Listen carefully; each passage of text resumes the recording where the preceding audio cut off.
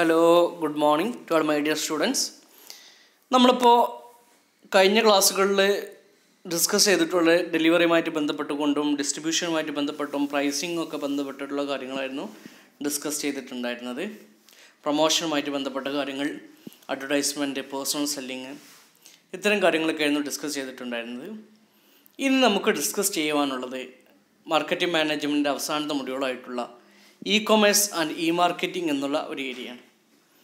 ഒരു new generation എന്നുള്ള നിലയിൽ നമുക്കൊന്നും ഇ-കൊമേഴ്സിൻ്റെയും ഇ-മാർക്കറ്റിനെയും കുറിച്ചൊന്നും പ്രത്യേകിച്ചൊരു ക്ലാസ് മുഖാന്തരം എടുക്കേണ്ട ആവശ്യമില്ല. കാരണം നമ്മൾ ആ ഒരു തലത്തിലാണ് ജീവിക്കുന്നതും അതുമായിട്ട് ബന്ധപ്പെട്ട കാര്യങ്ങൾ നിത്യമായിട്ട് അല്ലെങ്കിൽ റുട്ടീൻ ലൈഫിൽ തന്നെ നമ്മളത് അനുഭവിച്ചുകൊണ്ട് ഫീൽ ചെയ്തുകൊണ്ടിരിക്കുന്ന കാര്യമാണ്. So there is no need of theoretical explanation or theoretical study because we R practically doing these activities in routine life.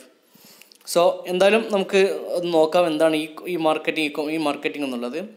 ഈ marketing that means electronic marketing through electronic device അല്ലേ. സിമ്പിളായിക്കൊണ്ട് പറഞ്ഞാൽ simply means marketing through electronic device.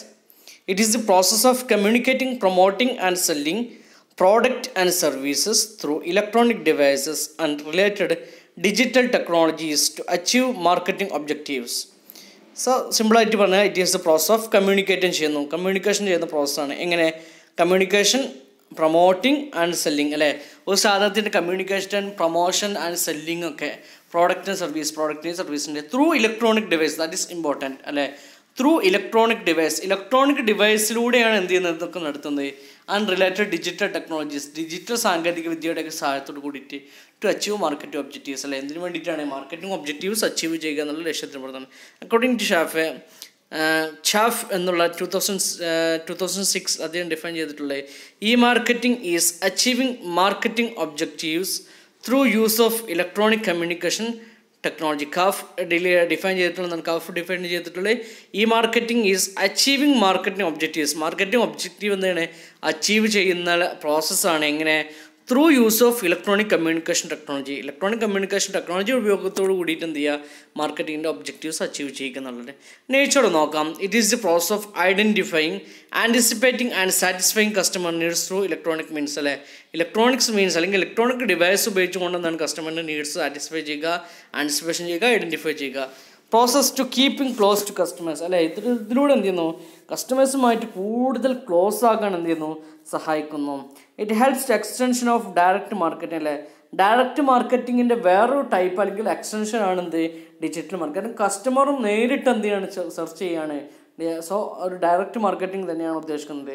It is highly interactive ആണ്. It has less transaction cost. നമ്മൾ പലപ്പോഴും നോക്കിയാൽ മതി, മനസ്സിലാൻ പറ്റും. കടയിൽ നിന്ന് വാങ്ങുന്ന സാധനത്തേക്കാൾ വിലക്കുറവിൽ നമുക്ക് എന്ത് ഓൺലൈനിലൂടെ സാധനം ലഭിക്കും. ബിക്കോസ് എന്താണ്, അത് കോസ്റ്റ് എന്താണ്, കുറവാണെന്നുള്ളതാണ് അർത്ഥമാക്കുന്നത്. The next types of E marketing types നോക്കാം. ടെലികോം മാർക്കറ്റിംഗ് അല്ലേ. ഏതൊക്കെ ടൈപ്സുകളാണ് നോക്കാം. ടെലികോം മാർക്കറ്റിംഗ്, ടെലിഫോണിക് മീഡിയാസ് ഉപയോഗിച്ചുകൊണ്ട് നമ്മൾ എടുക്കുന്ന മാർക്കറ്റിംഗ് ഫെസിലിറ്റീസ്, ഫോൺ കോളുകളിലൂടെ ചെയ്യുന്നു അല്ലേ. ഫോണുകൾ പണ്ടൊക്കെ ഉണ്ടാവും, നമുക്ക് ഫോണിലേക്ക് മെസ്സേജ് വരും. ഫോർ എക്സാമ്പിൾ ഏറ്റവും നല്ല മൊബൈലിലേക്കൊക്കെ മെസ്സേജുകൾ വരുന്നതാണ്, കമ്പനികളുടെയൊക്കെ മെസ്സേജ് അല്ലേ. ഈ ഡയൽ ടോൺ ആക്കാം, ഈ ഡയൽ ചെയ്തോളൂ, അത് ഇതാക്കിക്കോളൂ എന്നൊക്കെ പറഞ്ഞിട്ട് മെസ്സേജുകൾ കാണാവുന്നതാണ്. DVD ആൻഡ് CD അഡ്വർടൈസിങ് ഇപ്പോൾ അത്രത്തോളം പ്രസക്തി തന്നെ പണ്ടൊക്കെ ഉണ്ടായിരുന്നു. നമ്മൾ DVDയും CD ഒക്കെ കാണുന്ന സമയത്ത് അതിലൂടെ എന്ത് ചെയ്യുന്നു, പരസ്യങ്ങൾ കൊടുക്കുന്നു. കേബിൾ നെറ്റ്വർക്ക് മാർക്കറ്റിംഗ് അല്ലേ. നമ്മൾ ഉപയോഗിക്കുന്ന കേബിൾ നെറ്റ്വർക്കിലൂടെ എന്ത് ചെയ്യുന്നു, മാർക്കറ്റിംഗ് ചെയ്യുന്നു. ഓൺലൈൻ റീറ്റെയിൽ സ്റ്റോഴ്സ് അല്ലേ, ആമസോൺ, ഫ്ലിപ്കാർട്ട് പോലുള്ള ഓൺലൈൻ റീറ്റെയിൽ സ്റ്റോഴ്സ് വഴി. കിയോസ്ക് മാർക്കറ്റിംഗ് അല്ലേ. നമ്മൾ ഉപയോഗിക്കുന്ന കിയോസ്ക് വഴി നമ്മൾ എയർപോർട്ടിലും റെയിൽവേ സ്റ്റേഷനിലൊക്കെ പോയി കഴിഞ്ഞാൽ നമുക്ക് കാണാൻ പറ്റില്ലേ, 10 രൂപയും 15 രൂപയൊക്കെ നമ്മൾ അതിൽ ഡെപ്പോസിറ്റ് ചെയ്ത് നമുക്ക് എന്താണ് പ്രോഡക്റ്റ് ആവശ്യമുള്ളത് അത് നമ്മൾ ആ ഡിജിറ്റലിൽ നെക്കിക്കഴിഞ്ഞാൽ നമ്പർ ഉണ്ടായിരിക്കും. ആ പ്രോഡക്റ്റ് ഐറ്റം നമ്പർ നെക്കിക്കഴിഞ്ഞാൽ നമുക്ക് ആ സാധനം അതിൻ്റെ പൈസ നിക്ഷേപിച്ചാൽ ലഭിക്കുന്ന രീതിയിൽ കിയോസ്ക് മാർക്കറ്റിംഗ്സ്. ഇൻ്റർനെറ്റ് പ്രോട്ടോകോൾ ടെലിവിഷൻസ് അല്ല, IP ഉപയോഗിച്ചുകൊണ്ട് വർക്ക് ചെയ്യുന്ന ടെലിവിഷൻസുകൾ. FM റേഡിയോ മാർക്കറ്റിംഗ് നിങ്ങൾ നോക്കിയാൽ മതി. ബീയിങ് സ്പോർട്സ് ഇൻ്റർനെറ്റ് പ്രോട്ടോകോൾ ഉപയോഗിച്ചുള്ള ടെലിവിഷൻസാണ്. അതാണ് IP televisions. FM radio market in game advertise അല്ലേ. ഗെയിം കളിക്കുമ്പോൾ നിങ്ങൾ പബ്ജിയും നിങ്ങൾ മറ്റുള്ള ഗെയിംസൊക്കെ കളിക്കുന്ന സമയത്ത് അതിലൂടെ ഒരുപാട് അഡ്വർടൈസ്മെൻറ്റ് വരുന്നു. അതാണ് ഇൻ ഗെയിം അഡ്വർടൈസിങ് ഉപയോഗിക്കുന്നത്. അതാണ് types of E marketing. Next importance or advantages of E marketing എന്താണ്, ഇറ്റ് ഹാസ് വൈഡ് റീച്ച് അല്ലേ. ഒരുപാട് ആളുകളിലേക്ക് ഒരേ സമയത്തേക്ക് എന്ത് ചെയ്യുന്നു അറിയിച്ചെത്തിക്കുന്നു. ഇറ്റ് ഹാസ് വൈഡ് സ്കോപ്പ് ഉണ്ട്. ഹയർ ഇൻറ്ററാക്ടിവിറ്റിയാണ്, ഒരു ഉയർന്ന ഇമ്മീഡിയറ്റ് പെട്ടെന്ന് എന്ത് ചെയ്ത് നമുക്ക് അടുത്ത പേജിലേക്ക് മറ്റുള്ളതിലേക്ക് ഓരോന്നിലേക്ക് ഇമ്മീഡിയറ്റ് ആയിട്ട് എന്ത് ചെയ്ത് പോകാൻ പറ്റുന്നു. ഡെമോഗ്രാഫിക് ആൻഡ് ടാർഗറ്റിംഗ് ഉണ്ടാകുന്നു. റിലേഷൻഷിപ്പ് ബിൽഡിങ്, നല്ലൊരു ബന്ധം ഉണ്ടാക്കാൻ സഹായിക്കുന്നു. ലോവർ ട്രാൻസാക്ഷൻ കോസ്റ്റാണ്, മറ്റുള്ള ബെനിഫിറ്റ്സ് ഉണ്ടാകുന്നു. ഇതാണ് ഡിസഡ്വാൻറ്റേജസ് എന്നാണ് സെക്യൂരിറ്റി ഇഷ്യൂസ് അല്ലേ. സെക്യൂരിറ്റി ഇഷ്യൂസാണ് വലിയ പ്രശ്നമാണ്.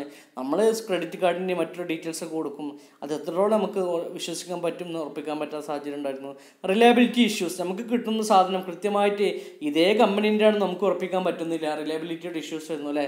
നിങ്ങൾ കണ്ടിട്ടുണ്ടായിരിക്കും പലപ്പോഴും ആമസോണിലോ അല്ലെങ്കിൽ മറ്റുള്ള കമ്പനിയിലോ അല്ലെങ്കിൽ ഇതിലൊക്കെ ഓൺലൈൻ വഴി ഓർഡർ ചെയ്തിട്ട് മൊബൈൽ ഫോൺ ഓർഡർ ചെയ്തു ഇഷ്ടിക ലഭിച്ചു എന്നൊക്കെ കിട്ടുക. റിലയബിലിറ്റി ഒരു പ്രശ്നമാണ്. Shortage of skilled technical staff, പല കമ്പനികളും അതാണ് സ്കിൽഡ് സ്റ്റാഫിൻ്റെ അപര്യാപ്തത മറ്റൊരു പ്രശ്നമാണ്. Setup and maintenance costs are higher അല്ലെ, നല്ല ഉയർന്ന കോസ്റ്റ് ആയിരിക്കും ഉണ്ടായിരിക്കുക എന്നുള്ളത് setup cost. Sometimes information is misleading അല്ലേ, ചില സമയത്ത് ഇൻഫർമേഷൻസ് എന്താണ് മിസ്ലീഡ് ചെയ്യുന്നത് എന്നുള്ളതാണ്. Less interaction between buyers and sellers, ബയേഴ്സും സെല്ലേഴ്സും തമ്മിൽ എന്താണ് വലിയൊരു ഇൻട്രാക്ഷൻ ഒന്നും എന്തെങ്കിലും ഉണ്ടാകുക. നമ്മൾ കടയിൽ പോയി സംസാരിക്കുന്ന പോലെ ഒരു ബയേഴ്സും തോന്നുന്നില്ല, അങ്ങനെ രീതിയിൽ സംസാരങ്ങളൊന്നും നമുക്ക് ടൈപ്പിങ്ങും കാര്യങ്ങളൊക്കെ മാത്രമേ ഉണ്ടാകുന്നുള്ളൂ എന്നുള്ളതാണ്. ഓക്കെ, ഇപ്പോൾ ഇത്രയാണ് നമുക്കിതിലുള്ളത്. ബാക്കി നമുക്ക് എന്ത് ചെയ്യാം, അടുത്ത ക്ലാസ്സിൽ ഡിസ്കസ് ചെയ്യാം. Thank you so much.